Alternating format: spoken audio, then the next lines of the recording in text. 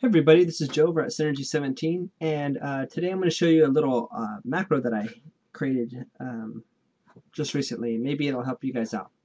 I call it the S17 Mockup macro, and what it's going to do, it's going to help you create your mockups a little faster.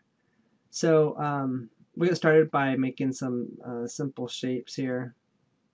I'll show you how it works. So I'm going to make a heart. Just doesn't matter what color I make it, just so you guys can see it. And Synergy 17, and I'm going to make that a certain font. Let's make it a rhinestone font. So this right here is a different macro we have called the Rhinestone Resizer. I'm just going to use it real quick to resize these stones to some SS10s. Okay, so I just want to resize that just so I have it just the right size for SS10s, which is 0.127. So here's what I want to show you. If we took this and put it here, and took the heart and put it here, that's just what it looks like. Well, you can show someone that, and that's perfectly fine, but if you want it to look more realistic, what we want to do is we're going to want to make it look realistic, like for example like glitter or actual rhinestones. So what we've created here is a mockup creator, really simple to use. So we have glitter, foil, rhinestones, and lens flares. What you want to do is, let's say we want this to be aqua glitter right here. This is the exact same one.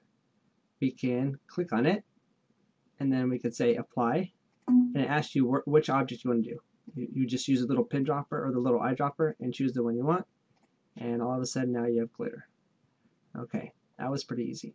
Let's say you wanted to do foil. Let me undo that. You would just go down here, choose the foil, choose gold foil or whatever you want, hit apply. It says choose object to apply foil to. You do that, and now you have a foil looking design. So it's really, whatever you want. Whatever you want to do. If you want to do foils, there's a couple other ones I've been messing with. Let's say the yellow foil, or actually, let's see what orange foil looks like. And we'll try to add more if we can to these. These folders are open. You can add whatever glitter textures you want or foils you want if you decide to create your own. So see, that's more like an orange foil there. So it's kind of hard to recreate foils. Kind of make a gradient to make it look like a foil. But let's go back to the glitter. Okay. Well, that's just those two right there. So basically, those are doing a power clip. Now we want to make the stones look realistic. So you go down here to rhinestones, choose whatever you want. Let's just do crystal clear. And you go to apply that. Let's say we want to apply it to this here. Say apply. It says choose a rhinestone to make realistic. I choose it with the eyedropper. And what you're going to see is it's going to replace all of them with these realistic stones. So all we have left to do now is to add some sparkle to it.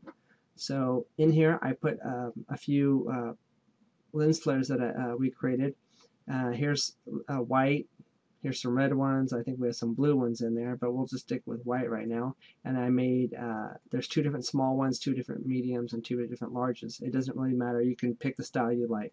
So we'll choose the small number 1. And you put the quantity that you want in here. If you don't, it'll tell you need to know how many lens flares. So let's just say we want 2 of those. You hit apply. It tells you just click where you want the lens flares. So let's put one here. Put one here. Okay, those are small ones. We can go up here and choose medium number. Let's do medium number 2. Let's say we want 3 of those. Apply that. It says put them where you want them. Put one here, we put one here, we put one here.